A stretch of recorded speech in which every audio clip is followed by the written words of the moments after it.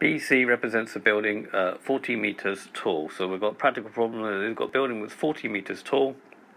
A flagpole DC stands on top of the building from a point A. The angle of elevation, the top of the building, this one here, is going to be 42 degrees. And the angle elevation of the top of the flagpole is 48 degrees. Calculate the height DC of the flagpole. Okay, so the thing that is common to both of these triangles that we're going to use is going to be that AB is in both triangles. So we're going to use this idea in order to find, first of all, AB, and then we're going to find DB, and then be able to subtract DB minus CB, which is already 40, to find the height of the flagpole. This is the idea. So consider triangle ABC. So we'll just highlight that one. That's the one highlighted in red. Angle 42 degrees. Perhaps draw it out. Mark on what we know. We know that's 40 and that's 42.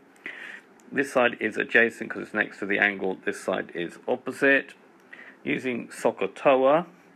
Okay, so we got opposite, adjacent. So we're going to use this one here, TOA, tan. Write out the identity. Tan theta is opposite over adjacent. So tan 42 is going to be 40 over AB, and therefore AB will be 40 over tan 42. We don't need to work this out at this stage. You can do, but if you do, don't round it off, because you're going to need this in the next stage.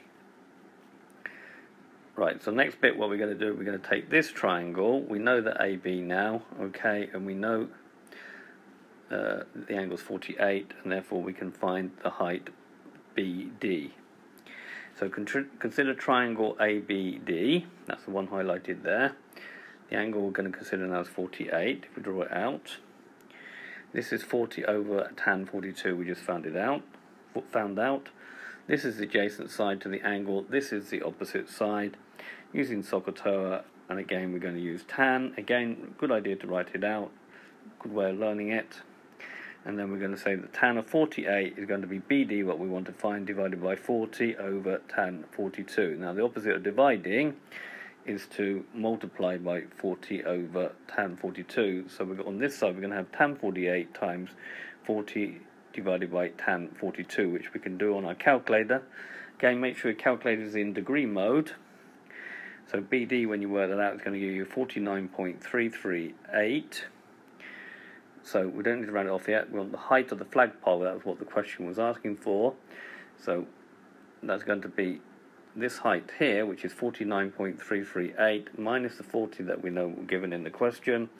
So it gives a height of 9.338, or 9.34 meters, correct to 3 significant figures. Okay, so this has been a video to show you how to use trigonometry to calculate a height of a flagpole on top of a building. I hope you've understood, and I thank you very much for watching.